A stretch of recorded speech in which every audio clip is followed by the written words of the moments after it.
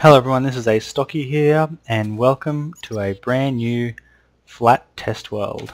Ooh, horses. Lots of different kinds of horses. So what I'm here to do today is create a quick tutorial for you on how to make some cool stuff. Sorry about that, I'm just going to have to turn cheat mode on because it's going to make things much easier. Basically what I'm going to do today is do a bit of a demonstration on how to make a Thaumcraft duplicator. So I'm going to do a couple of different ones, and then I'm going to need some redstone. I'm going to need a timer, probably only need one of those, and then I'll grab a couple of different kinds of collectors,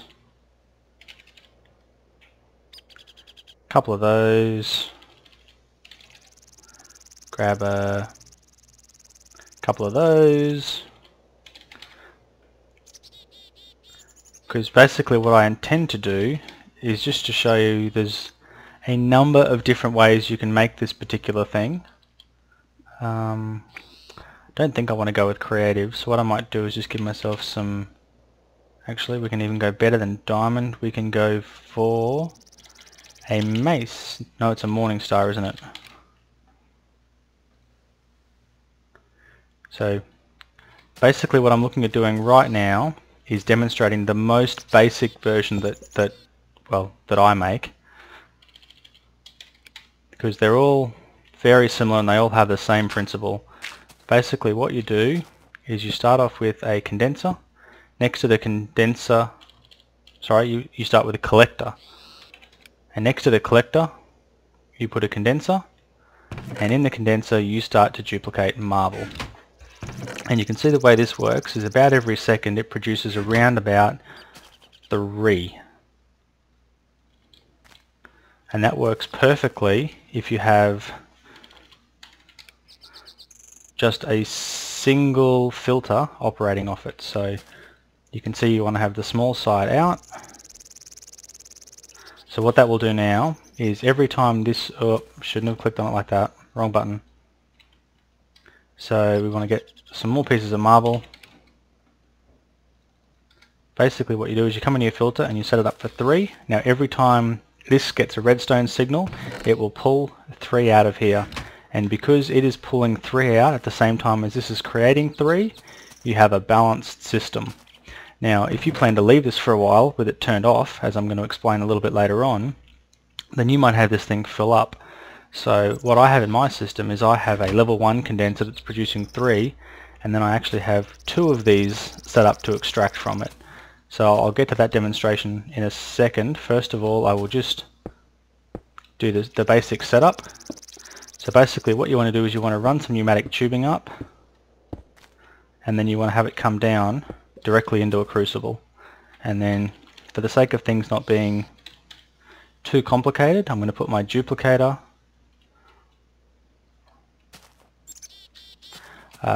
in the middle somewhere, and I just dropped my mouse, which is most unfortunate. So you basically wire this together. Now anything that gets smelted in there will end up in here. Now the way these particular items, these crucibles work, is that they can smelt approximately 3 blocks per second. Sometimes it's slightly faster than that, but 3 is basically how fast it works. So if we set ourselves up like this and we run a redstone signal down, you can see now every second it's going to grab 3 out. That's what we told it to, and they will be landing in there and they will be smelting as fast as they go in. So now in here we can throw whatever it is we would like to duplicate, which in this case I'm just going to use diamonds as an example. And so now it's basically constantly smelting and it will never fill up. So if we get a detector,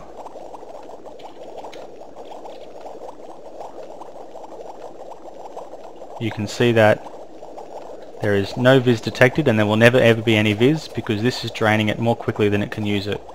And this is where the second one comes in very handy, because if we throw a second one on, and like I said, we need a second crucible. In this particular case I'm going to use a crucible of the eyes, just because I have a couple of those handy, and I will also use this crucible of the eyes to demonstrate what you can do that makes it just a little bit better than a standard crucible. Because basically if you're not duplicating, gone one too far. Now it's very important with these particular pneumatic tubes, if they are connected to something that has an inventory, they will automatically stop the filter from grabbing anything out if that inventory is full. You unfortunately get no such luck in the event that it's not connected to anything, because obviously the inventory is not filling.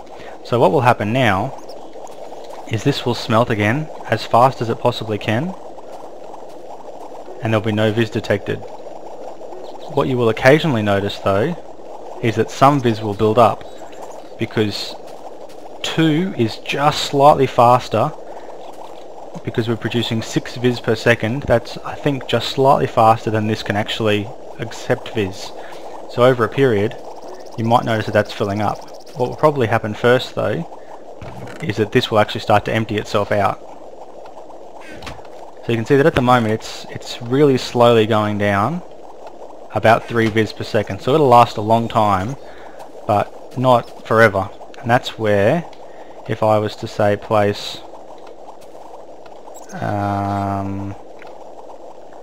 a different collector, whoops, let's say I was to place a Mark II collector, this is where you can now see that it's producing much faster than it can actually use, or at least it should be. Yeah, looking at the way I'm looking at things, it looks like it's still slowly draining out faster than it can use it, so that's still not too bad. And if you go for the type 3, it should be duplicating faster than it can send it out. Ah, okay, I know what my problem is now. My problem is that this particular one here isn't pulling out groups of 3 at a time. It's pulling out full stacks, which is also the reason why that there is absolutely chockers at the moment. So that was my bad. That was my problem with the demonstration. What should have been happening is, if I put 3 in there, is it should have been pulling 3 at a time, and now this thing should be building up incredibly fast. Yeah, there we go. We can see that it's building up much quicker. And also with a level 2, you'll notice that it is still building up quicker than it's going out. So that's really what I was hoping to get at with this demonstration. So what I'm going to do now is just stop the filters from going for a moment, because that is your basic setup. Now if we were to replace that with a crucible of the eyes, what this allows you to do is take a redstone signal, run that down. I might need a repeater in this case, because I think I'm going to end up going over 15 blocks.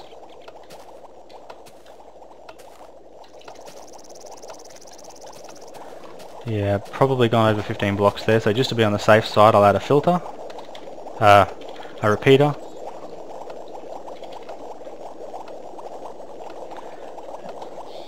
And now basically the way this is set up is a basic crucible like the kind I had here previously, without that gold and a little bit of red on top of it. When it fills up, it will just overflow, and the problem with it overflowing is it will tip stuff out, and it's corrosive, so it'll basically break the ground. It'll do lots of really unpleasant things, and we don't want that to happen. So you can see just by how long this thing here is smelting for that I had really chocked that full, and that's not just bit of a glitch there. Slow this down and see if that fixes the glitch at all. Oops, that wasn't slow, that was faster.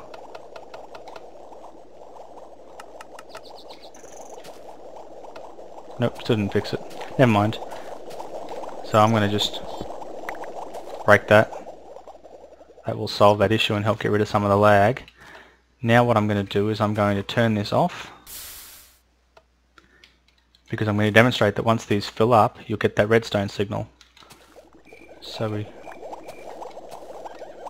because I have that, it's not designed for me to chuck things in. But like I have lots of redstone.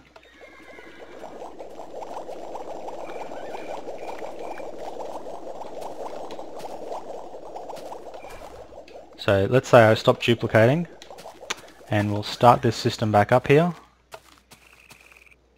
and then we'll crank it back up to 1 second like it's supposed to be, and you'll see this time it's pulling stacks of 3 instead of full stacks. And we look there, it's 88% full, building up quite rapidly. Then it hits 90% full, then it turns on its signal, which turns off the timer. And what that will allow it to do is stop before it reaches 100% full and starts to overflow. Now if I had run this particular block correctly, which unfortunately I hadn't, I need to run it like that because the signal needs to be driven off it, not across it. This particular one would do the same thing. So if we break that block there,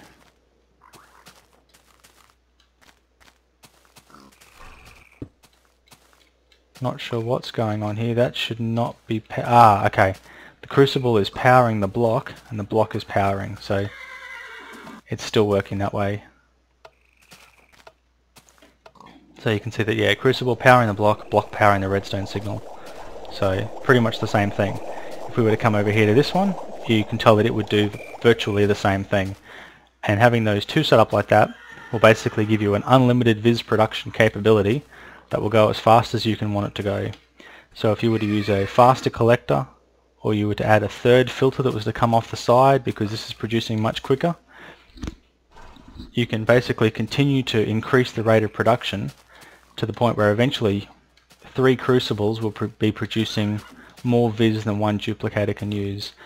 Now this, obviously you could compact this up a little bit more and make things a bit neater and a bit tighter, and then you could potentially repeat this multiple times. So you could have 2 repeats of this, so have basically an exact replica of this just here with a second duplicator and have them both duplicating diamonds. You can basically configure it however you want, and it will